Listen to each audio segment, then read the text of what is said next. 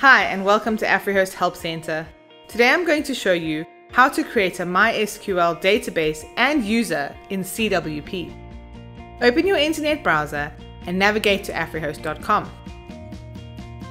Select ClientZone at the top of the page. Enter your ClientZone username and password and click Login.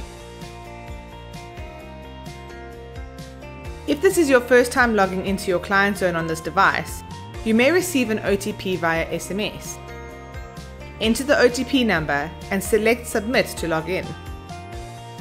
Once you are logged into ClientZone, select the Hosting tab. Select the domain you wish to create a MySQL database for. Click on Website Manager and then select Login to Website Manager. The CWP dashboard will load. Once in CWP, select Databases from the menu on the left-hand side and select MySQL Manager from the sub-menu below. Select the Add Database button at the top right to create a new database. Enter the database name of your choice in the Database Name field. In order to create a new database user, select Create a New User and then select Create a New User from the drop-down options displayed below. Enter the details of your new database and user.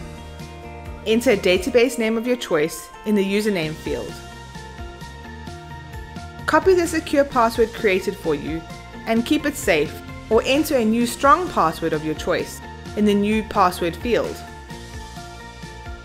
Under the Privileges section, select the Structure checkbox to select all the available privileges, or select Specified Privileges for the user.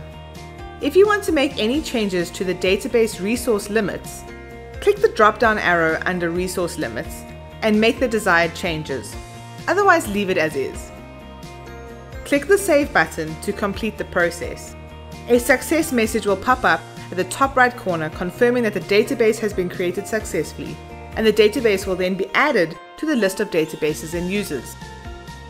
You have successfully created a database and user in CWP.